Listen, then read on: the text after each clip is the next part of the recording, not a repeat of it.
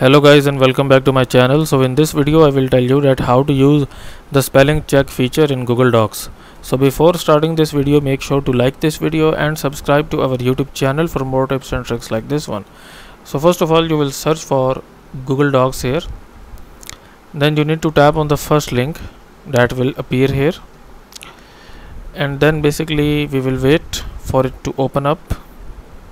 And then basically you need to click on this option where it says go to docs, and then from here click on this blank document.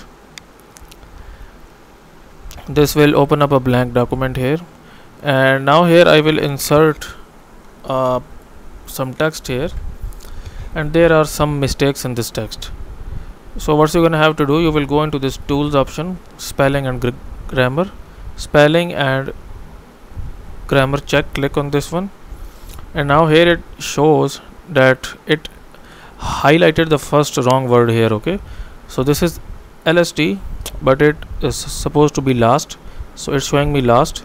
So just tap on this one, and then WNT to went, then friends, then played, then frisp, add to dictionary if you want, ignore him, weather, beautiful, shining, and delicious food. Okay, so now as you can see that basically we have just checked all of the words, and we have basically make all words right here. Okay, so that's it for this video guys. If you find it useful, kindly like this video and subscribe to my channel, and I will meet you in the next video.